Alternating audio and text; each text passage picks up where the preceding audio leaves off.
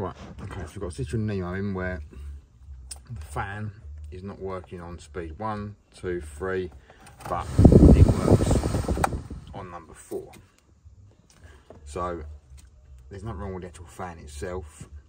This is going to be a resistor ballast problem, which is this thing here. Now this is a repair kit you can buy. Got the loom attached to it already. You've just got to cut and shut, because what usually happens is inside that plug they burn out. Now if you go under the passenger side, obviously this is UK, passenger side footwell, this obviously plastic cover will be up here. You've got a couple of little plastic clips, one here and one there. You take them out. If we look up under here, you can see here is our resistor ballast and our wiring loom.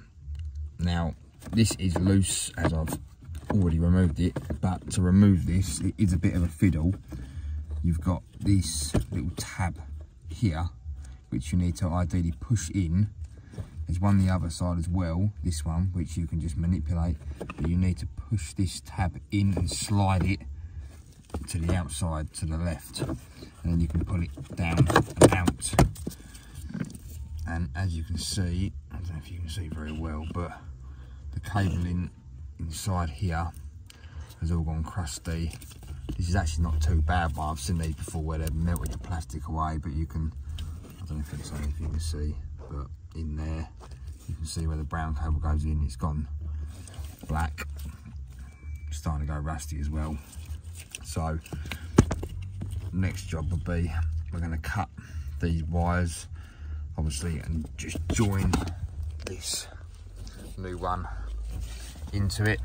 Make sure you get it the right way around clearly. So we'll just start one end. There's only 4 cables on this one, there's 5 on this one, so there will be a spare cable. However, obviously it's irrelevant for this one. So we'll just start at the end, just chop them. I'll probably chop them up here. So obviously the wire, these we get a bit of decent wire. You can see that other one, the second one in, a bit burnt as well. So we'll chop them up where this tape is, and then we'll start joining them together. So get some tools and we'll come back. Right, okay, so all we're going to be using is these, which are solder joins. Basically, obviously a pair of snips, snip the cable, sheave it back, and use these. Are brilliant for this sort of thing. They're waterproof, just give it a good seal. So these, you just use a hot air gun, obviously, just to put them together, put the cable in each end and just obviously heat them up, and then we'll solder them for you. Takes a bit the hassle out of it. Obviously being up in there where it is a bit of a pain to do, but obviously it's easy to get a soldering iron in there. So we're going to start chopping them about. What I'll do is I'll chop the loom and we'll come back and have a look when it's in one piece. Right, okay, so we're all soldered together now. Obviously we got match up obviously the wires, make sure they're the same colours as such as what the other one came off. Got one redundant wire which is obviously irrelevant, but now we have 1 working, 2, 3 and 4. So now all I need to do is put this back in its hole up in there, push it in, slide it across, and then we're good to go. So if your blower's only working on number 4, this will be your problem.